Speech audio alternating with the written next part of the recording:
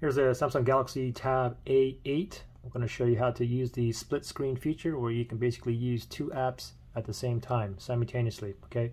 So very simple. So first thing we got to do to start this is we need to open up at least one app that we know that we want to use on one of the sides of the split screen. So for example, let's just say, let me scroll up here. Let's say Google Chrome is one, okay? It doesn't work with all apps, but most apps will work. But let me click on the Google Chrome here. So this is open. Now I'm going to go ahead and close it down here, that little square down there. Now I'm going to go ahead and click the Recents tab, which is the three vertical lines down here. So let's tap on that, and these are all the apps that are running in the background, and you can see I opened up Chrome here, okay? So I want Chrome on one of my split screens. You can use Google Chrome, you can have an email browser on one, you can have YouTube videos on the next, you can watch videos, you can reply to email at the same time, and so on. But anyway, I'm going to go ahead and use Google Chrome as one of them. So it's open here in the recent tabs. I'm going to go ahead and tap on the icon up here. And then down here it says open in split screen view. So let me go ahead and tap on that right there. So now I got Google Chrome here. And I have my other split screen side here, which is on my home page. And what I can do is I can go ahead and choose another app. Well, let me go back again. Let me go back to the three lines down here. Tap on the Chrome. Tap on open in split screen view right there.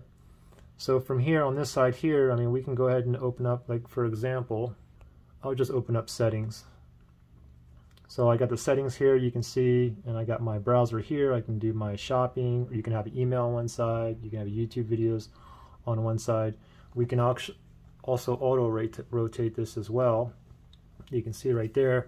Now we have the middle here, which splits the screen. You can enlarge that or decrease it.